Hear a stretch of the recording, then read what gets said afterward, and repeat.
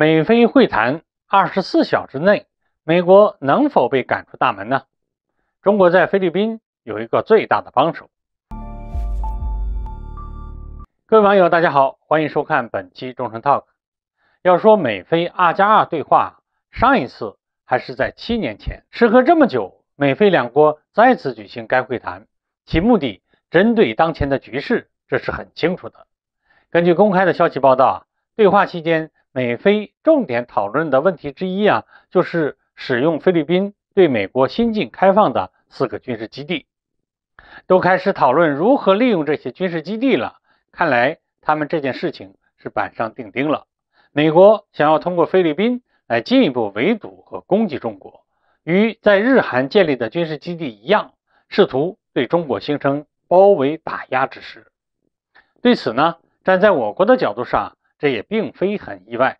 过去一段时间美国开始把重心转移到菲律宾了，不是举行大规模联合军事演习，就是与菲律宾展开所谓的面对面对话，而加强所谓的美菲防务合作，可以说是一个信号，而且还是一个非常危险的信号。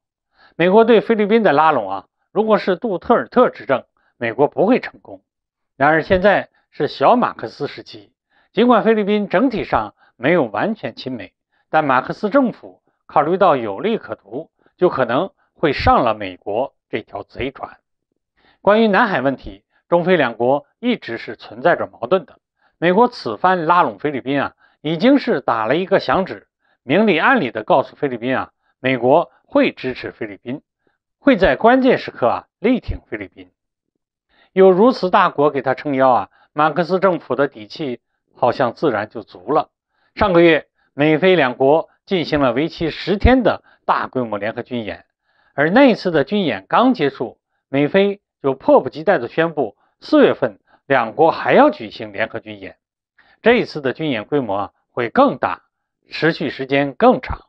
美菲的联合军演很明显会对地区的稳定造成威胁。其实美国本就是想通过菲律宾挑起南海冲突，展开联合军演呢，也是这个目的。所以我国应该对此不算太意外。只是之前我们有点疑惑，为何我国对他们的联合军演迟迟没有反应呢？现在明白了，原来我们中国老谋深算，另有原因的。据悉美菲两国举行2+2会谈的24小时内，菲律宾首都大马尼拉地区爆发了一场大规模的抗议活动。目前呢，美菲肩并肩军事演习正在进行。在此背景下，不少菲律宾民众举行抗议活动，认为军演会对地区安全稳定构成风险。除此之外菲律宾民众还抗议美国在菲律宾加强军事存在，要美军从菲律宾滚出去。马克思政府或许头脑不太清楚，但显然菲律宾民众很清楚美国与菲律宾拉近关系的目的，所以就用抗议的方式拒绝菲律宾成为美国斗争的棋子。美菲联合军事演习不得人心，为了达到围堵我国的目的美国不惜牺牲菲律宾千万民众的生命安全，将菲律宾推向反华的第一线。菲律宾民众呢，自然也就坐不住了。而我国很清楚，马克思与拜登政府勾连是不受菲律宾民众欢迎的，菲律宾民众迟早会奋起反对的。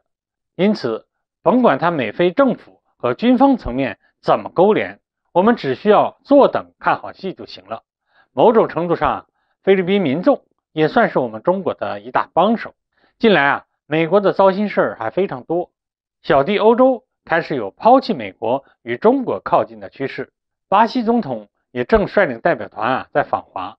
美国除了气急败坏也别无他法，只能通过拉拢其他国家来打压中国。